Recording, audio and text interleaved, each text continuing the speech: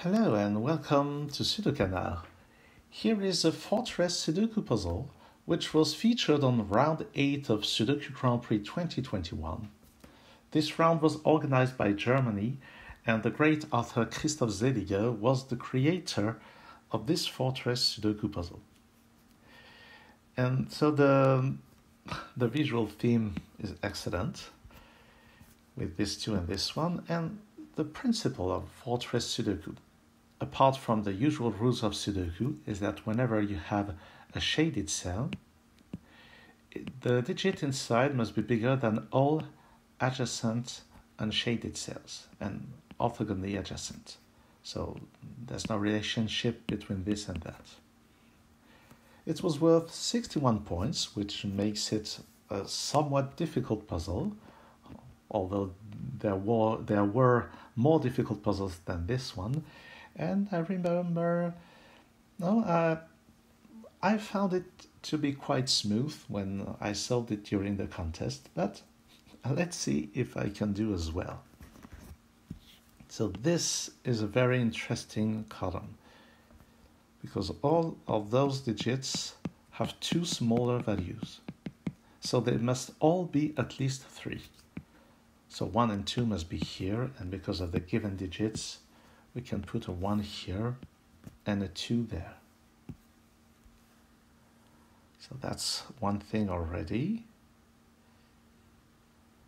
Next, where should we look?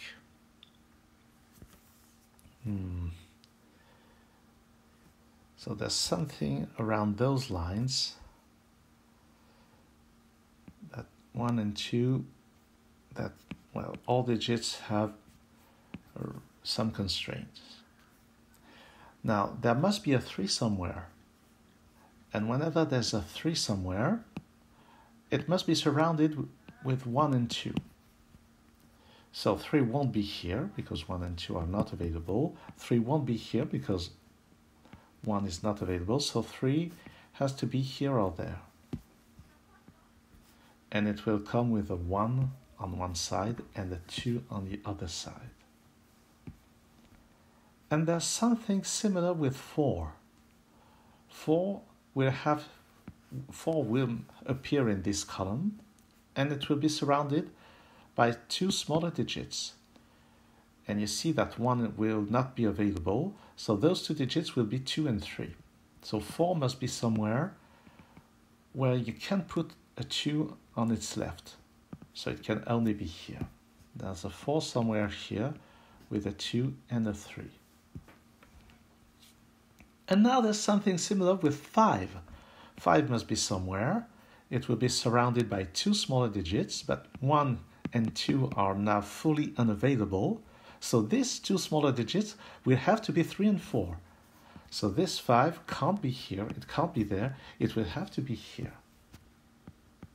Surrounded by a 3 to its left and a 4 to its right. And then there's something similar with 6. 6 will have to be somewhere. It can't have 1, 2, 3 on either side.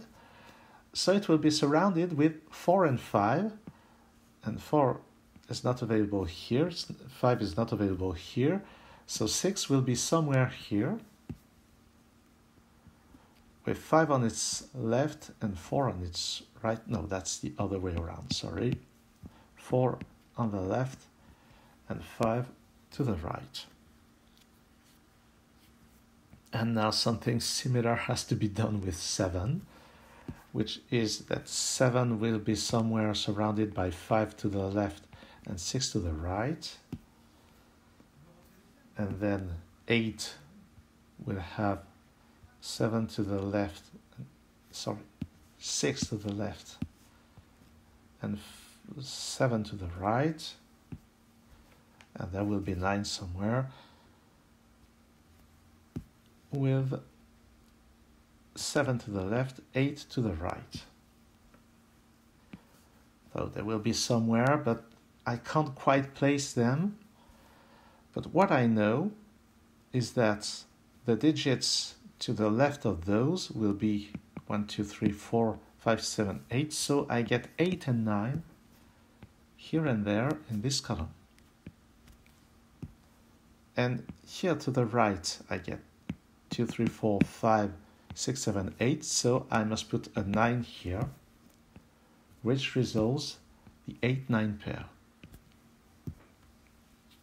And now I know that 8 and 9 are not here. So one of them is here, the other one is here, but 9 is not here. So the remaining digit here is 8 with 6 and 7 to its side. So I get two scenarios, this one or this one, and the counterpart. I must have a 9 somewhere here with 7 and 8 and this, but because of this 8, 9 with 7 and 8 must be somewhere here, so 4, 6 and 5 are here.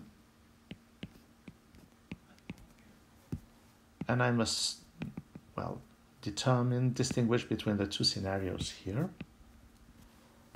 So 1, 3 and 2 here or there, and 7, 9 and 8 on the other places. And the missing stuff here is 5, 7 and 6.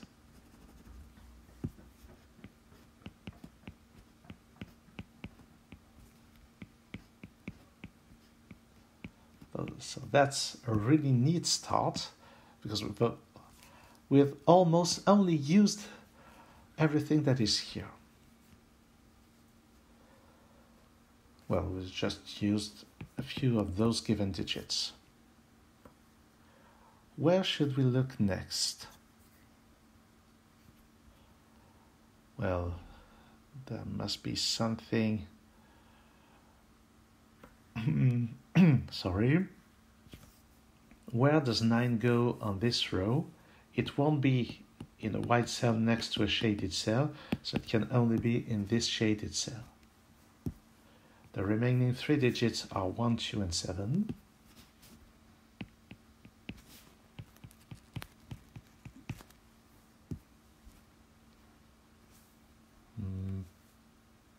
Then where should I look?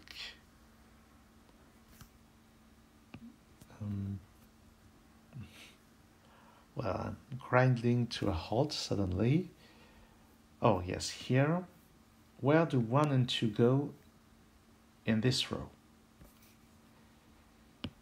Well, all of those cells have at least 2 neighbors, 2 smaller neighbors, so none of them can be 1 or 2. So they must go into those cells.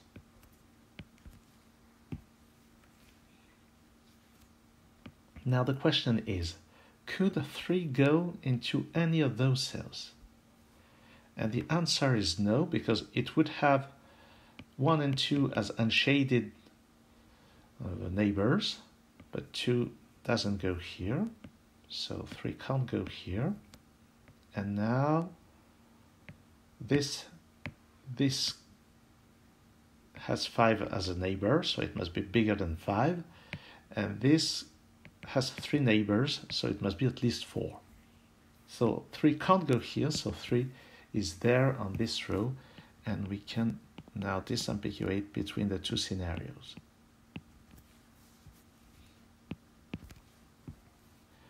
We now know that those digits are 6, 7, 8, and 9.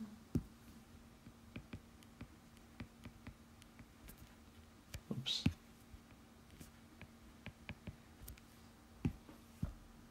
And we know that 9 has to appear somewhere, but 9 could be here. No, 9 can't be here, so it's either here or there. Where can I look next? So 2 must be here, but it won't be here because it has 2 neighbors, so there's no 2 here. Where is 3 here? And I think that 3 can't be in this cell. So this is bigger than those 2 digits, so it must be at least 4. It can't be those, so it must be 4, 5, or 9.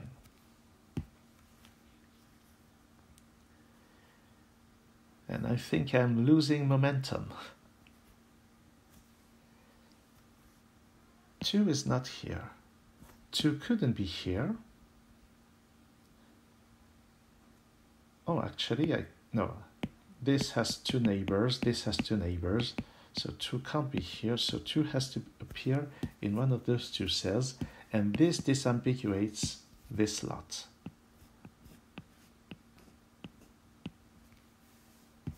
Right. So now I know that there's a 9 here. It will have to appear in one of those 2 cells. 1 can't be here. It could be there, it could be here. 7 is not here. That's not very useful. Oh, where does 1 go on this row? It's not here. It won't ever be on a shaded cell when shaded cells are next to other digits, to unshaded cells. And where does 2 go in this row? It's not here, it's not there, too many neighbors, so it can only appear here. And all of this is fully disambiguated. This now must be 5, 7, or 9, but it will never be a 9.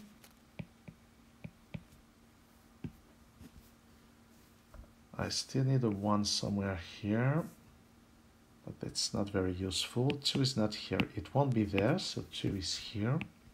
I get this 2. This is not 2. So on row 4, 2 can only appear here.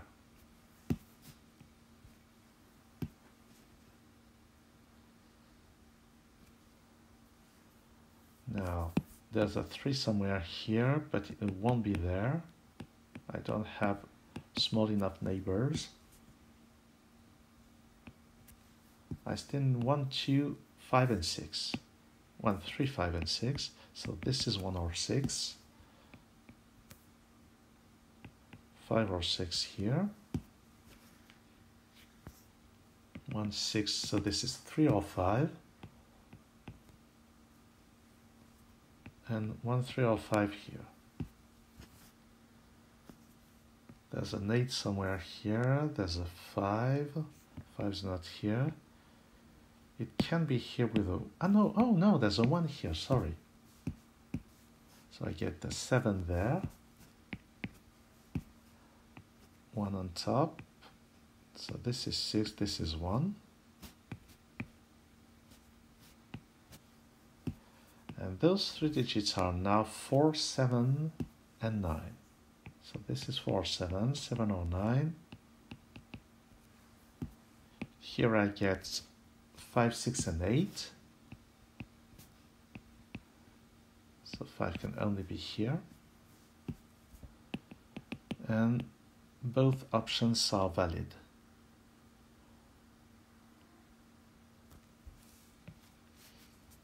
Well, what's next? There's a 5 somewhere here. Doesn't seem to be very useful.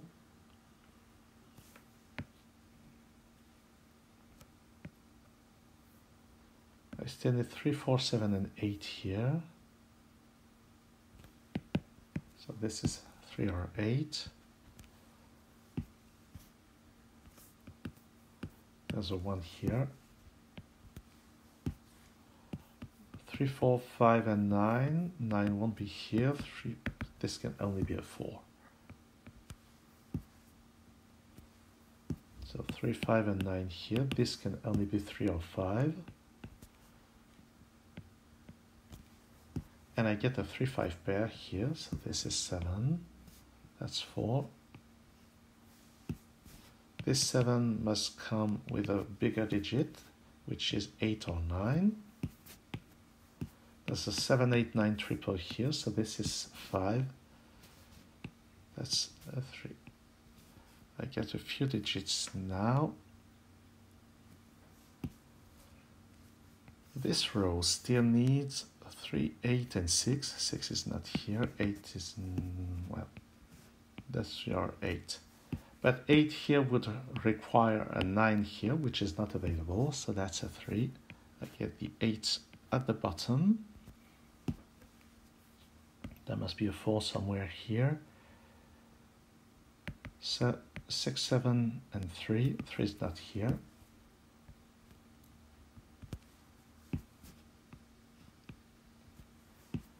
Eight, 9 pairs, so this is 7. This is 9, that's 8, that's 9, that's 8. This is slowly resolving. I still need a 9 on this column. It can only go here. This can only be 7, which resolves the rest of those two columns.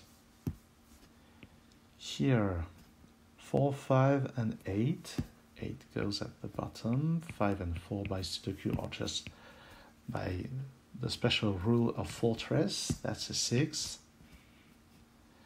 And now 3 and 5 just by normal Sudoku logic. 1 and 4. And the last 4, the last 7. And this makes it. So that was a very, very nice puzzle. I absolutely loved this logic, and I don't remember finding all I've spoken about. I don't think all I found in this solve, I don't think I saw all of it during the contest, but I managed to solve it in a reasonable time anyway, which is the most important. Thanks for watching this video, and a huge thanks to all 3 German authors for this outstanding Sudoku Grand Prix round. See you soon on Sudoku.